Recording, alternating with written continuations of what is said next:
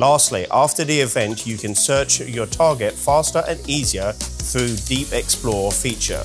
This enables quick search entry and supports people and objects via artificial intelligence, but just by uploading. Using DSS version 8, then of course you can get accurate notifications of a human or vehicle that enters your field of view at any one time.